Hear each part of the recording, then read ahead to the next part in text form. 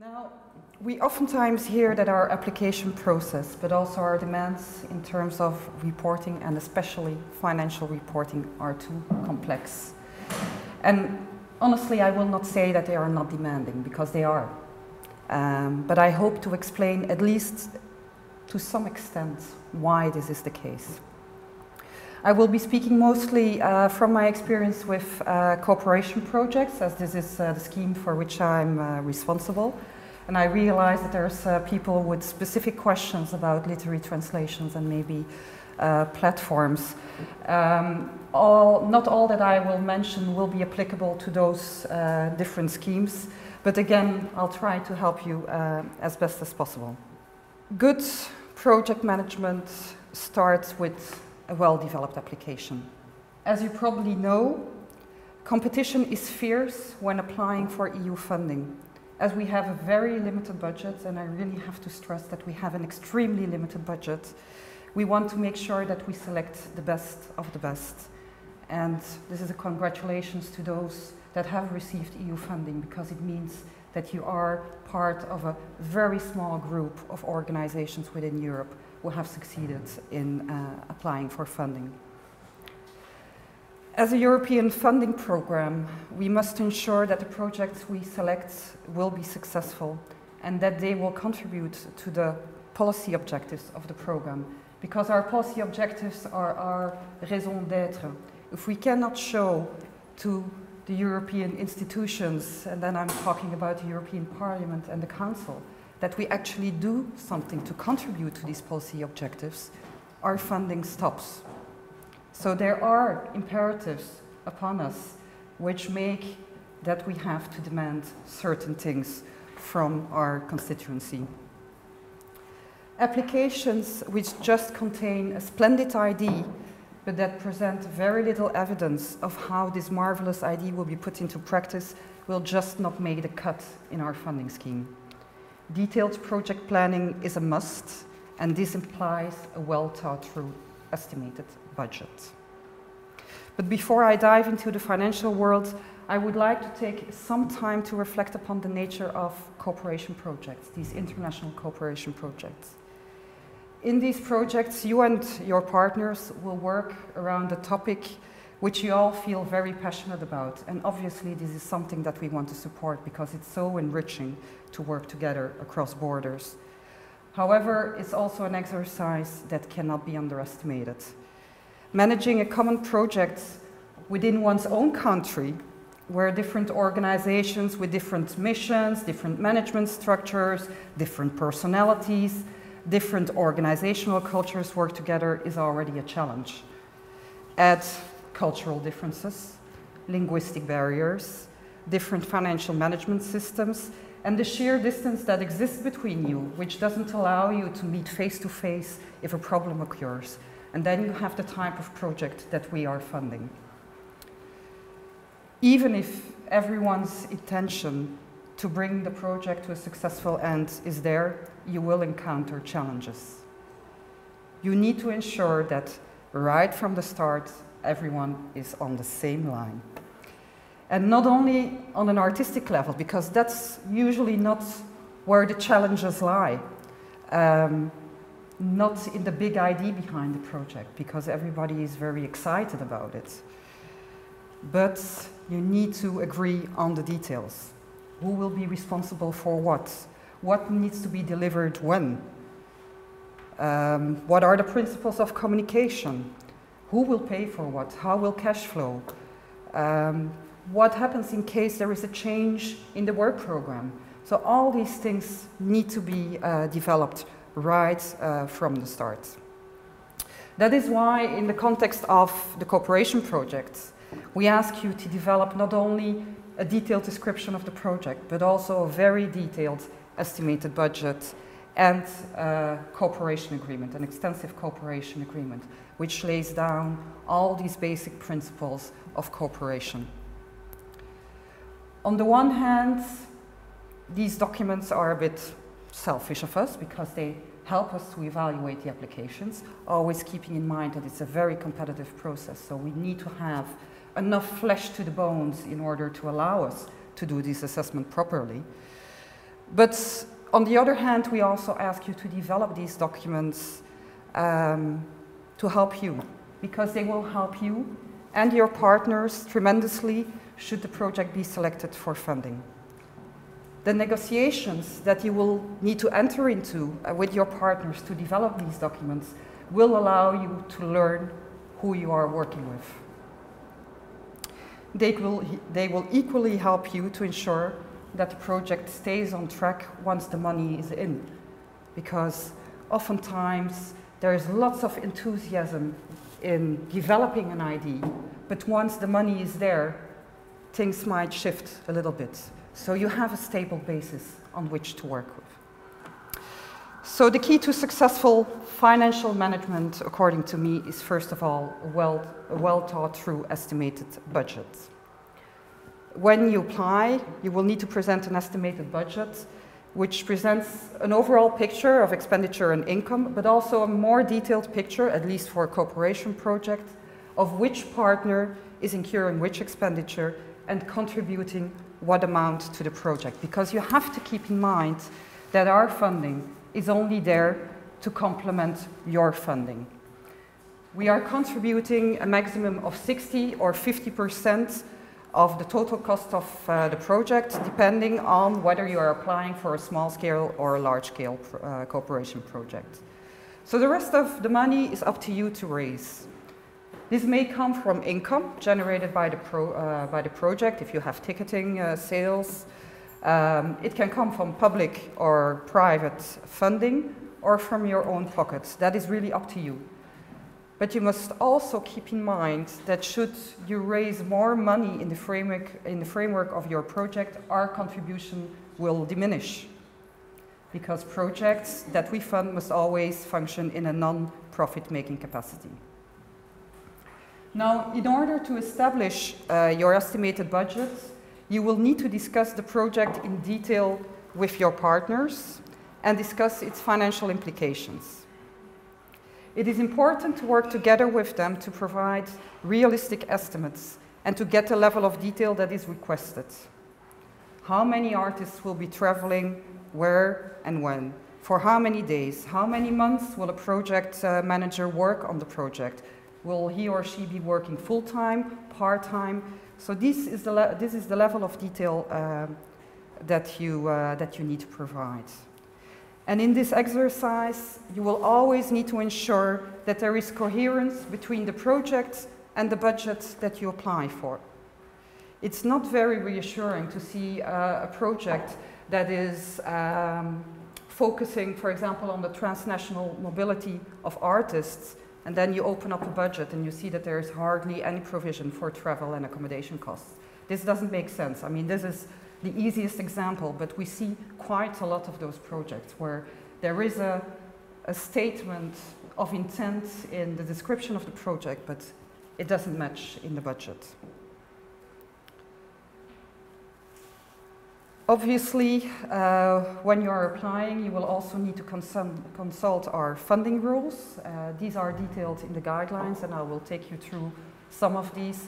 But it's really important that you develop a good understanding of these rules when you are already making up or establishing your budget. Now, why do we request such a detailed budget? It shows careful project planning. Experts will be using it to assess whether the budget and human resources are appropriate for the application that you submitted. And it provides you, as I mentioned before, a clear basis upon which you can work with your partners. Moreover, we ask an estimated budget and in such detail because should you be selected for funding, the time between the selection decision and the start of your project will be very short. Normally, between the selection decision and the signature of the grant agreement, there is a period of maximum 3 months. If you would be starting negotiations on a more detailed budget with your partners once you know that funding is secured, it would be extremely difficult to respect a 3-month deadline. Now, let's imagine that you have passed the selection process, so congratulations. As project leader, you have a number of very important tasks. First of all partners need to understand the financial rules. It is imperative that as project leader, you send a copy of the grant agreement to your partners and that you invite your partners to listen into the e-tutorial, which really explains all the details, all the rules that possibly apply to our funding. I think it is, if the partners want to contribute fully to this project, it is their obligation to follow this e-tutorial. As project leader, you will need to keep track of the budget as compared to your estimated budgets, because you will need to request a budget amendment, a change to the budget, should the difference become too important. And I will come back to budget amendments a bit later. As project leader, you also have the responsibility to fill in our final financial statement. And it's true, this document requires a lot of detail. But this is the level of detail that your auditor will need in order to be able to produce an audit certificate, which is also something that I will come back to. The template that we provide, both for the estimated budget and for the financial statement, are mandatory. If you submit us anything else, we will not accept it. There are reasons for that, but you can imagine that if we have to work with different variations of kind of financial reporting instruments, it is impossible for us to deliver good work. As project leader, obviously, you will also need to keep good accounting records and ensure that supporting documents are available to ensure that costs claimed meet the conditions set by us. You have to keep in mind that if you cannot provide us with the correct supporting documents to substantiate your expenses, those costs will be declared ineligible, and hence your EU grants will diminish. So keep that in mind. If there is an important recommendation, the most important recommendation that I can make to you today, then it is really to appoint one person responsible for financial management within one project.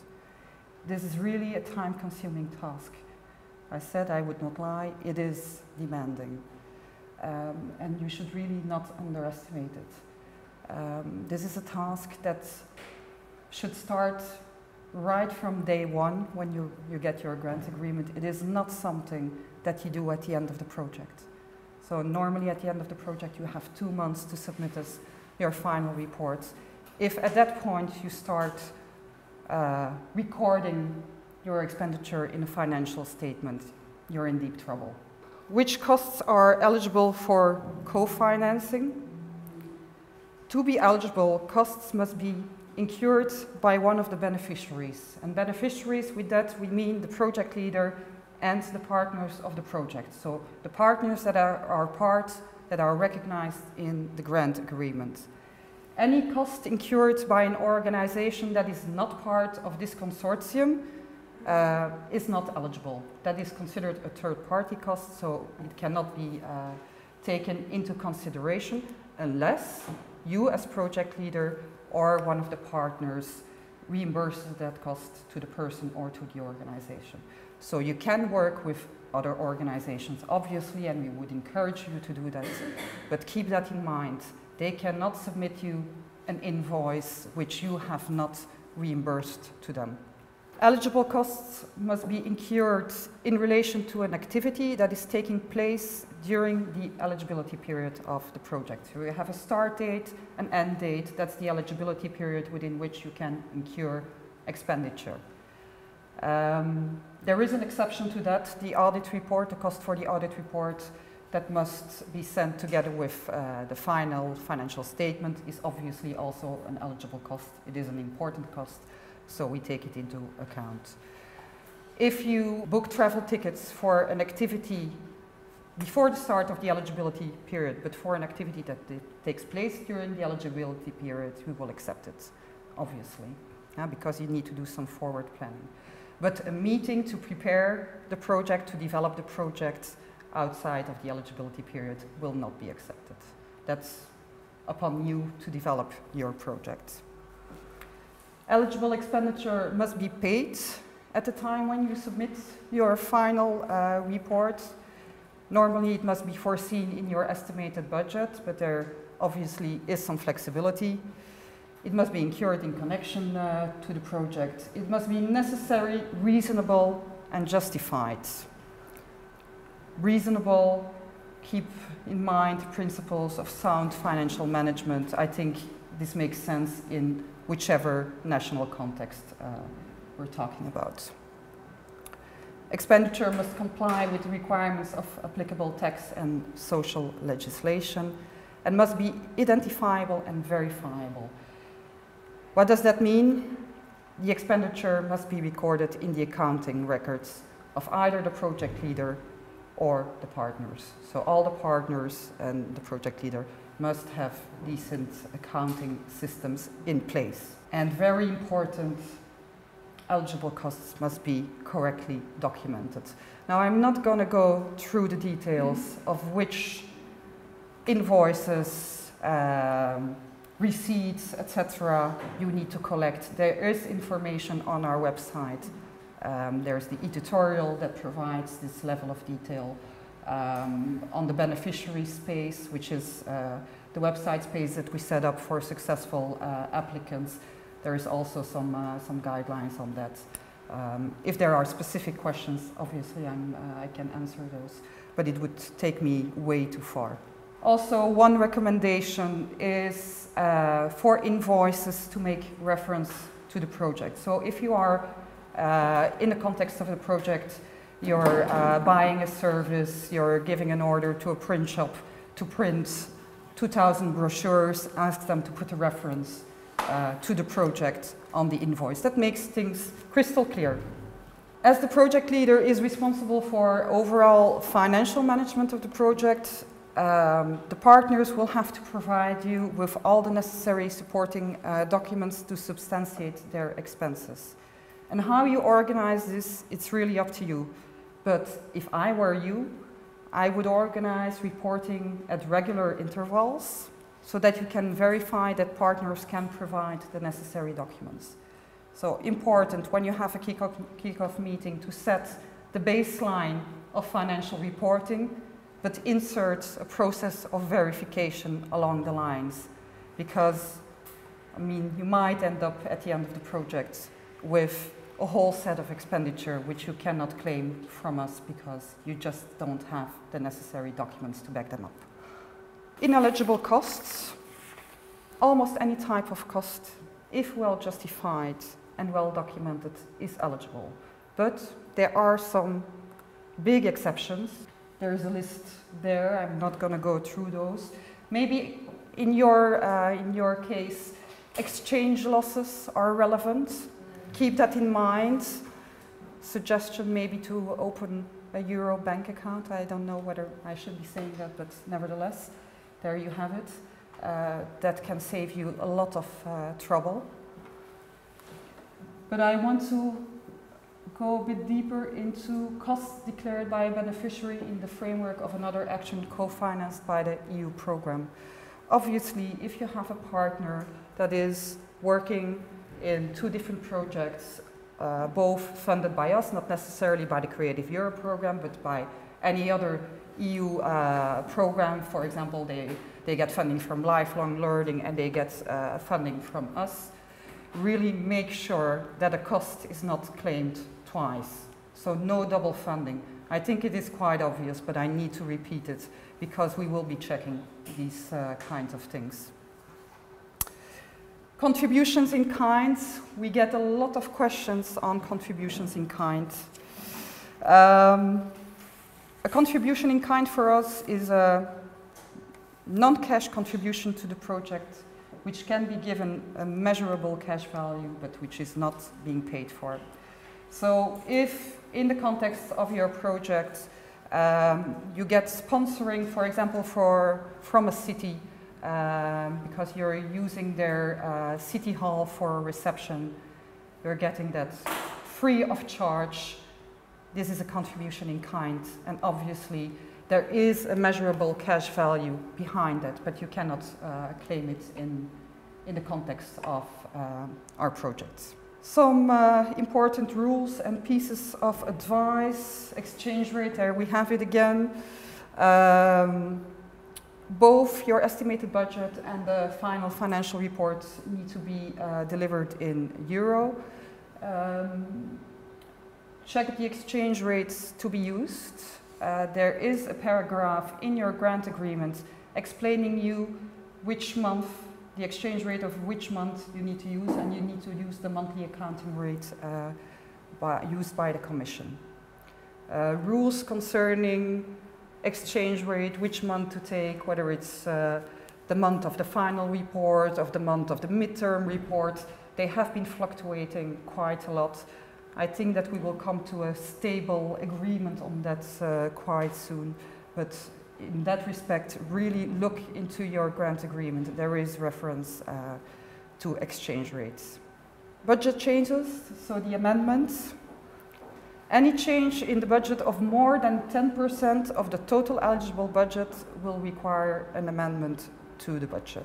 So if you have a budget of 400,000 euros, total eligible budget of 400,000 euros, you have the possibility to shift up to 40,000 euros. So I think you have some room of maneuver, which does not mean that you shouldn't inform us of important shifts in the budget below the 10%, because we need to make sure that the shift in your budget doesn't have any implications on the work program itself and on the outcome of the project, potential outcome of the project. So you have a project officer, if you have been selected for funding, you have a project officer in our office.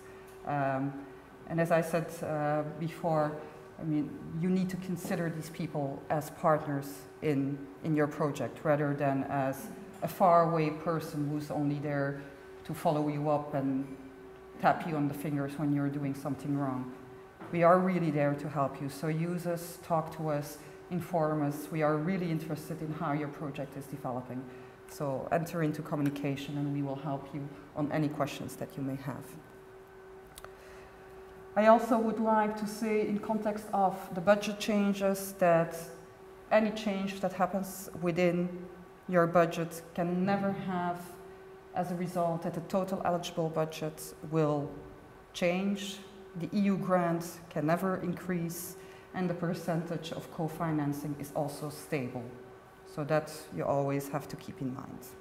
Avoid cash payments as much as possible because they're trouble. If not possible to avoid, document them well. This is really a source. I mean, we know that in certain countries cash payments are still being used quite a lot. But if you are working together with a partner set in one of those countries, really make sure that the rules for providing proof for these cash payments are clear from the outset. Global invoices.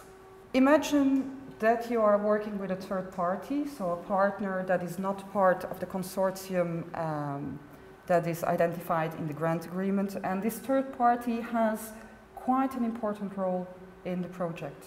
They are delivering quite a lot of work for this project. Unfortunately, they cannot incur eligible costs.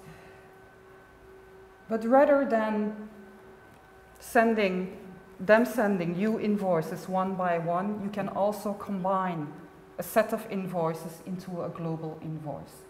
So the third party will make up an invoice for all the costs that they incurred in the context of a festival they organized or a workshop they organized. However, there are some rules behind this. This invoice will need to provide detail of the costs incurred and will need to attach to the invoice. The third partner will need to provide copies of the separate invoices related to all the expenditure and proofs of payment. So this is a way to, let's say, avoid the va-et-vient of invoices. You can regroup expenditure, but make sure that it's very well set up, in a sense, so with the necessary level of detail. Documents to submit at the end of the project. So you will need to report both on the operational side and on the financial side of the project. The operational report will ask you how the project contributed to the objectives of the program, which activities which were implemented, what changes happened as compared to the initial plan, why did these changes take place.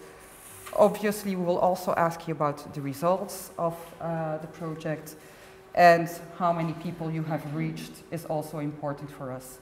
We are inserting more and more statistical information both in our applications and in our final reports, because there is a huge demand for more numbers on the Creative Europe program. Under Culture 2007, unfortunately, we have not collected enough data on the kind of projects we were funding, how many people or how many organizations we were reaching, through which means, what were the types of activities that we were organizing. So it's true, we are asking a lot of information, but it is vital for the continued existence of the program that we collect this information. In terms of finances, you will need to present us with the final financial statements. So, and the idea is that you complete this throughout the lifetime of the project. You start with day one, don't leave everything until the end. But there is a bit more. Not much more for projects which applied for an EU grant equal or below to 60,000 euros, which is your case. These will just need to present a selection of supporting documents. Projects that applied for more will need to submit an audit report, and it's possible that under certain circumstances you will also need to present us with an audit report at the moment of an interim evaluation, which is your case. But that depends really on the different situations that projects are in. This audit report is called Report of Factual Findings on the Final Financial Report. Every time I need to read it because I cannot remember this. I will not go into the details of this document, but there are guidance notes on this report available on our website. Now, I think it's important that from the start of the project, you try to find the auditor who will produce this audit report, and that you establish from the outset the baseline, the way in which you will be working. The auditor will have to get acquainted with the instructions that we give on this audit report, and you can work together with him on how to structure not only your accounting system, but also how are you going to store all those invoices, boarding passes, etc., etc., etc. Because you can throw them all in a box, but it will not help you, and it certainly will not help the auditor. So it's really good practice to contract the auditor right from the start and to establish a common way of working for the future. Who can perform this audit? The audit must be performed by someone who is recognized as an auditor under national legislation. So this means that he must be qualified to carry out statutory audits of accounting documents. So it's not what we call an accountant, bookkeeper, it is really an auditor that must perform this work. It's not possible to submit several audit certificates produced by several auditors per partner. So if you have a partnership of 20 organizations, your auditor will need to certify the expenditure of the entire partnership. Again, this is the reason why it's so important to establish right from the outset how you will work together with your partners in collecting proof of expenditure, etc. So, very important aspect. Our financial evaluation in EACIA will be based on the audit report, and depending on the findings in this audit report, we may or we may not request additional documents.